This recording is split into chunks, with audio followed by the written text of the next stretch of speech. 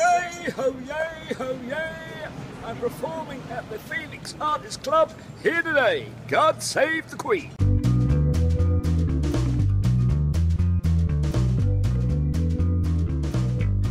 I'm David Mills. I'm the host of The Mix with David Mills at the Phoenix Artists Club. It has risen from the ashes, let me tell you. Absolutely. It's been completely refurbished in the past few years, and it's a real hot spot for Soho in the way it was when it opened 30, how long ago was that? 88. In 88, so over 30 years ago. It's just got such a great bohemian sort of edge, and the clientele are exactly the type of people I want to showcase at the Mix. It is a mix. It's all sorts of people. West End stars, people from the theater, creative people from Soho, some of the underworld, a whole mix, and that's what we're trying to showcase on the show. Our world is becoming increasingly homogeneized. Is that a word? Homogenized. Homogenized, exactly. And if you walk around Soho, you walk around the West End, every other shop is a Pret or an Eat or another chain that you've seen a million times before. Now we're presenting something completely unique, completely different, a different slant, a different idea, and I think people are really going to respond to it. It is quite a risk, but you know, I'm a huge fan and connoisseur of US talk shows. And this kind of talk show was much more frequent on when I was growing up in the U.S. So you would see David Letterman's show, Mike Douglas, even Johnny Carson was quite risky at times in a way that the current shows aren't. And I thought, let's go back to that idea. And so this is the result. Big question, $1 million question is, when will the POTUS be sitting there? Well, let's wait and see. It's we'll shoot for that, but watch this space. Welcome to the Phoenix Arts Club, London's premier Bohemian Members Club. It's the inaugural episode of The Mix with David Mills, presenting our celebrity guest for tonight, comedian Joe Sutherland, Jonathan Pye, satire Amy LeMay, introducing your host for the most, David Mills.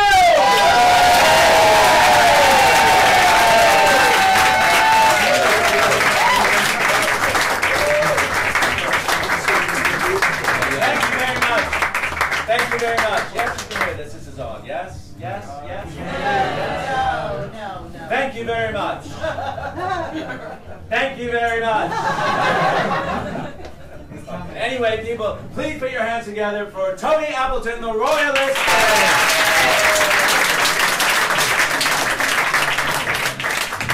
Well, we're gonna wait until it's going, or maybe not.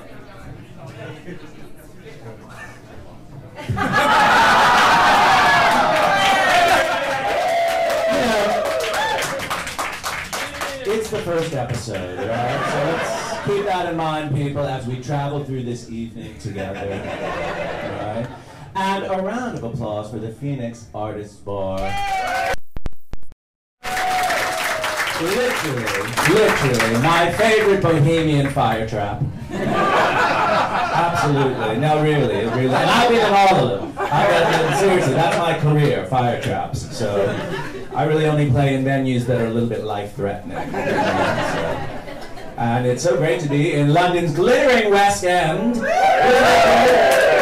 know, I'll tell you, I've noticed something in London's glittering West End, because I'm often playing out and around all, you know, Zone 4, 5, 6, and all the other zones. And, you know, what I've noticed about coming into town is how many homeless there are. You know, I've been in London for 17 years, and I literally have never seen it this bad. And I'll tell you, I always try and give whatever I have, and I don't have that much. So I give a bit of change or whatever I have, and I encourage you to all do the same. But the one thing I would say is, do not pick up the big issue. Because the big issue is shit. Have you seen it lately? Have you seen it lately? It's terrible. It needs a total refresh. It really does. You know what I've always said about the big issue? You know what it really needs? Competition. Right? Seriously, where's the publication for the younger, sassier homeless person? I have come up with an alternative. Homeless people, they can read it, they can also sell it. It's called We Beg to Differ. Now, different content, you know what I mean? Younger, sassier, kind of like homeless celebrity news, right? Find out what Macy Gray is up to, things like that. And this is where I think it really takes off. I love this idea, misconnections. You know misconnections? Do you know that, my dear? Misconnections? That's my favorite bit in any newspaper. That's that little bit in the paper. Like, sometimes you see it in the Metro, like, oh, I saw you on a Saturday night across the street, but I didn't have the nerve to go up to you and say hello, so I put an ad in the paper. Maybe you respond to the ad, okay? Right? It's how these two met, probably, right? Misconnections, right? Another misconnection success story. I think misconnections for homeless people. Saturday night, Elephant and Castle. Me, sleeping bag, three-legged dog. You, shopping cart, hair like Helena Bonham Carter. Me behind the bins. I'd go just to find out who put that ad in. You know, that was really interesting, you know, why not?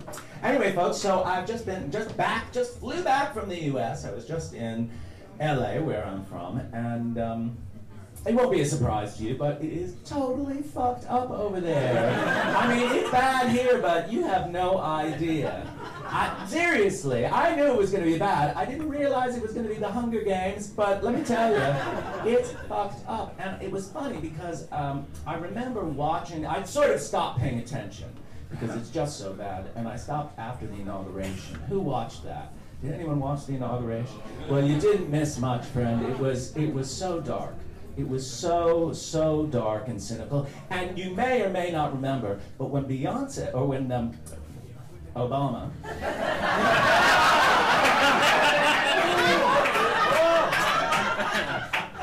well, they're very similar. You never see them in the same room, notice. Now, wait a minute. It's true, that. It is true. When Obama was inaugurated, he had Beyonce, right? Trump had nobody. There was no entertainment at all, and I thought that was a real surprise for Trump. I thought at least there'd be a swimsuit competition. Nothing, right? And I was watching the speech. It was so dark. It was so dark. It was so mean. It was so angry. I thought, Trump, you got to lighten it up. You got to lighten it up, you know? Tell a joke, something. I thought, here's a great idea. Lead the crowd in a Mexican wave. But then I thought again. Probably not a great idea, because Donald Trump thinks the Mexican wave is this. Bye-bye.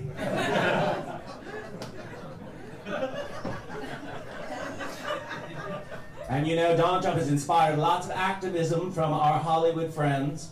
You know, they need to speak out, they need to raise their voice, or they need to raise their voice. All the award shows, they all raise their voice, they raise their voice. I said to myself, you know, it's all great raising your voice, Jennifer Lawrence. But how many of these Hollywood actors have actually opened their homes to Syrian refugees, right? If you think about it, you know, and I'm sure Jennifer Lawrence would very happily open her home to a half-blind Syrian war vet and his extended family, but her dog has anxiety. That would never work. It would never work. And speaking of celebrities, our good friend Meryl Streep was in a movie last year. Perhaps you saw it. Perhaps you saw it. It was called Florence Foster Jenkins. Did you see it, my dear? Did you see it, Florence Foster Jenkins? If you missed it, folks, I would recommend you see it, especially if you're a Meryl Streep fan, because this is Meryl Streep, but in a completely different wig. Literally. Best supporting wig. Best supporting wig. And Hugh Grant is in it, and I'll tell you what, I think this is Hugh Grant's best performance as Hugh Grant yet. It's just about the Hugh Grantiest Hugh Grant has ever been. Better than all the other Hugh Grants, you know what I mean? Better than Robert Pattinson and Tom Hiddleston. Hugh Grant has really nailed Hugh Grant now. So it was something else, and I got to see it up close because luckily I am in the film. Now listen, I'm as surprised as you are, because guess the part I play. The bike? No, the gay friend. The a gay friend, right? I mean, that was a surprise. No, let me tell you, I don't have friends. So I had to hang around with people with friends just for research. You know what I mean? And I don't know if you got friends, but they're a lot of work. So much lying. Right? But a little bit they had to give me the part, actually. No, they had to give me the part, because here's the thing, if you haven't seen the film, it's about a woman in the US, but was filmed here in the UK, right? So they needed sort of a gay American actor based in London. And the only other gay American actor in town was working 5 nights a week as waiter number 2 in Mamma Mia. And Scott the Pearl was out of town. So they gave me the part. But I was lucky, people. I was lucky, because let me tell you, had they cast this in LA, I never would have got a look at it, because every actor in LA is the gay friend. You know what I mean? Even the women. So I was lucky, but it really kicked off my 2016 and 17, you know. So I've been having an interesting 2017. My big thing in 2017, people, Tony, you might want to try this actually. You might want to try this. The cloud. No, I'm embracing the cloud. Embracing the, no, I am. I'm embracing. Are you in the cloud, friend? Are you in the cloud? Are you in the cloud? You got to get in the cloud. No, you got to get in the cloud. That's where it's all at. That, people, that is where it's at, the cloud. That's my thing, the cloud. Everything I'm doing in the cloud. I'm buying my groceries, boom, into the cloud. I'm booking my travel, cloud. Right? I'm paying all my bills, boom, in the cloud. The other day, I paid my rent in the cloud. My landlord, he called me, he said, hey, you're 2 weeks late. Where's your rent? I said, all around you. He said, well, wait a minute, it's supposed to be in my bank. I said, well, where's your bank? He said, Croydon. I said, well, there's a problem right there. Croydon's not in the cloud. It's in the gutter. It's great, the cloud. It's great because it is everywhere and nowhere at the same time. Right? It's like Sienna Miller's career. It is, you know. Right, you know Sienna Miller, Hollywood actress, right? Name a film she's been in. Boom. That's the cloud, people. That is the cloud. Right there. There it is. There it is. I said to my boyfriend, you know, I've been with my boyfriend for a long time, and we've been living together for a long time. I said to him, I said, hey, you know what? We've been together for a long time. It's time we move this relationship to the next level. He said, oh yeah, what's that? I said, let's put it in the cloud. He said, well, what does that mean? I said, well, that means going forward, I'm going to be right by your side. But you ain't never going to see me again. He said, yeah, that sounds great. That sounds great. So we're in the cloud now. We're in the cloud. It's going to be great for you two, let me tell you. It's going to be great.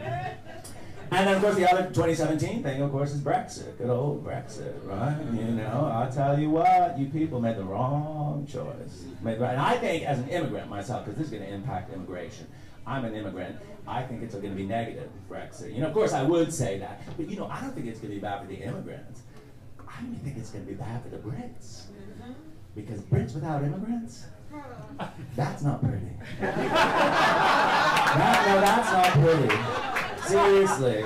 You kick out the immigrants, you're going to be rolling cheese down a hill before long. You know what I mean? That's what you do. Literally, you're going to be strapping bells to your ankles, dancing out in front of car parks, in front of pubs. You know what I mean? You're going to be going into the woods, find a bunch of stones, put them in a circle, and sacrifice your pets. You know, that's what you do. That's what it is. That's your culture, you know. It's, you know, rolling cheese. It's Morris dancing. It's stone circles. And the shipping report. That's what the Romans found when they got here. And that's what will be here when the immigrants leave. So, that's it. I am so thrilled you were here for the opening night of the Mix with David Mills at the Phoenix Artists Club. This is going to be a dynamite show. Give yourselves a round of applause. And let's get started, shall we? Here we go. And wait a minute. Check out our fabulous furniture donated by Maid upstairs. upstairs, yeah, so it's all made by local craftsmen and artists, you know what I mean? It's about to fall apart, but you know, I personally like my furniture made in China, but that's a different story entirely. Let's get to our friend, the royalist town crier, Mr. Tony Appleton. Once again, ladies and gentlemen. Now, Tony, before we start this charming little interview, what would you like to drink? Can I get you a drink, Tony? I'm fine. You're fine. Yeah. No. Why would you? Why would you? I would love a gin martini with a twist, actually. Someone. Thank you. That's from Stuart, ladies and gentlemen. Stuart. Great. Tony, what a dynamite thing you do. How on earth did you end up being a town crier? Well, it's a long, long story. Keep it short. I live in a little village called Great Baddow in Chelmsford, Essex, and I'm the lord of the manor of the village. How'd you get to be that? Well, I bought it 25 years ago. Oh, right. So I'm the lord. So I used to dress up in this regalia and open fates. Bit of cosplay. And one day a little boy, and I was ringing a bell, and one day a boy came up and he said, "Hey mate, he said you look like a town crier." Mm. So hang on a minute. So 3 days later the telephone rang and the guy said, "Tony, I know you're a Toastmaster." He said, "But you don't know the town crier." I said, "Yeah, you're talking to one." And that's how it started. Okay. So you sort of appointed yourself a town crier. That's correct, and then done all the practices in the mirror and shouting and "Ho yay! Ho yay!" Brilliant. I could do that for 6 hours without losing my voice. And do you have a signature? Are you known for something specific as a town crier as opposed to all the other ones out there? Yeah, well, I've got my claim to fame is that I've announced both of the royal babies. The most recent royal babies. Charlotte and Georgia. That was my claim to fame. Fantastic, Yeah. fantastic. And then so that was broadcast around the world, no doubt. And when Charlotte was born, I had inside information before a lot of the media. So I announced it to the world, and they couldn't work out. Everybody thought I was from the palace. Right. But I wasn't. No, I just turned up and done the job. Just some kook in a crazy outfit. Yes, yeah. You know, well, you know, it's funny what a crazy outfit can get you these days, you know. Now, you'll get you into all sorts of clubs, apparently. Now, Tony, what I am interested in is the history of town crying and sort of what it's about. I imagine at the time it was the Twitter of its day, wasn't it? Well, town criers come to England in 1066. From where? People didn't know the news. Right. So the town crier was specifically employed by the king to go from town to town, village to village, telling the people what the news was. Royal publications, executions, births, everything. That's what the town crier was. And what sorts of things do you announce now? I work for announcing your club for That's great. But I get employed by lots and lots of companies to go around, and it's just direct marketing. You'll tell them straight away to the public they've got 50% off, Boots, Harrods, you know, this is it. You know. Do you have any 50% offers you can bring tonight? I love a discount, you know what I mean? But you know what I think is going to be, you know, what you got to watch out for is you're going to, before long, one of these alt-right town criers is going to pop up with a bunch of fake news. You know what I mean? Well, oye, Obama took Maddie, things like that, you know? That's you know, you don't worry about that. And maybe he did. No, probably not. And do you all get together, the town criers, on occasion and sort of share skills and make sure there's a sort of a standard going on? Well, they have a competition every year in certain parts of the country. But I don't go because I know I'm better than them, so I don't bother to turn up. Now, I hear as well that you are. This is Stu, ladies and gentlemen. Round of applause. You're missing out, Tony. Dynamite. Now, Tony, they say that you are the most photographed man in the UK. That's correct. Yes? Yeah. And who says that other than you? Well, I'm the only person that's had 4 pages in the Daily Mail with Who's That with Tony Appleton. That's a true story. What did it say? In the Daily Mail, 4 pages, Who's That with Tony Appleton? Who slept with Tony Appleton? Well, yeah. Well, who did sleep with Tony Appleton? Now this is getting good. Right. Okay, well, listen, Tony very helpfully brought along a bit of a, just sort of threw this together, a little bit of an album of some of the major celebrities he has appeared with over the years. Here he is with Muhammad Ali. That's right. great. And is that you or is that Donald Trump? That's you and Muhammad Ali. And what was that occasion? That was at the O2, and Muhammad Ali was promoting a tape, a book, and my colleague, who's here tonight, I won't tell you where he is, he arranged a fake press pass for me, and I got in and just went round the back and said, "Can I have my picture?" And they got slung out straight away. But you weren't specifically town crying at that event? No. Okay. And here you are. Explain that. Who are you with there? Well, that's with Elizabeth Taylor. With Liz Taylor. And were you town crying there? No. Okay. So you're just some sort of celebrity stalker, is what it sounds like. She was promoting Little Foxes, and I got in with a fake breast cast and jumped over the banister and presented her with an orchid, which was the same colour as her eyes. Wow. And again, I got slung out, and suddenly all the bouncers got the sack. And who are you with here? Oh, Margaret Thatcher. That's Margaret Thatcher, yeah. But once again, Tony, you're not town crying here either. So you just happen to be, sort of separately from your town crier, you happen to also be the most photographed man in the UK. That's my hobby, yeah, that's my hobby. I see. We can bring you back another time without the outfit and just talk about this. That's right. That's an interesting. Okay, well let's see who we've got here. Who's here? Oh, Joan Collins. Joan Collins. What's going on there? That looks like a film still. Again, she was at Wentworth. That's when she was going out with Biggins. What was his name? Bill. Christopher Biggins. Biggins. And she landed in style in a helicopter. My colleague took the pictures. We got them developed. Got into the celebrity tent, and she said, "How did it get done so quickly?" So that was it. Yeah. I mean, and who are you with there? Who's that? You have to tell me that one. Is it Deanna Washington? Is it? What's the name? Diane Carroll. Anyone remember Diane Carroll? Yes. Again, she was at the celebrity tent. Yeah. From this must have been a dynasty moment, a little dynasty. Yeah. So you can't fool me, Tony. Oh, that's Jeffrey House. Sir Jeffrey House. And that's Susan George. She was in Langham, so she didn't want to be seen who she was with, so her boyfriend put a hand over her face. So maybe that's Susan George, maybe it's not. This is fascinating, actually. And now, what other sort of gigs have you got coming up? Oh, I've got lots. Next week I'm doing a charity in Charing Cross Road for cancer research. And there'll be a big boxing venue, so I should be there as a town announcer, as a town cry, yeah. Wow, amazing. So mostly that's your work now. You're not so much doing the celebrity stuff. I still do that now and again if I know someone's in town. Be careful. Well, I'm going to keep my eye out. Ladies and gentlemen, Mr. Tony Appleton. Thank you so much for coming down. And we can find you online, can we? What's your website?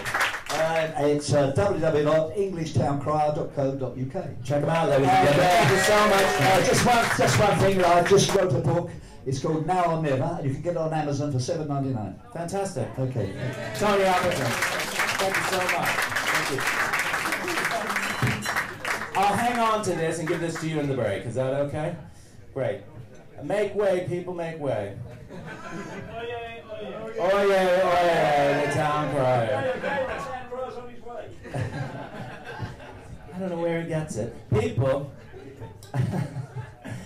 this continues, our exciting show continues. What we're going to do now is we're going to take a little break, look at what the magic of technology here. And I know this looks like something out of, some cave in the 50s or something, but they've kitted it out with all the latest technology. I love it. And what we're going to do is watch a little bit of a YouTube clip from probably the biggest YouTube sensation in the UK at the moment, and our next guest, Mr. Jonathan Pye.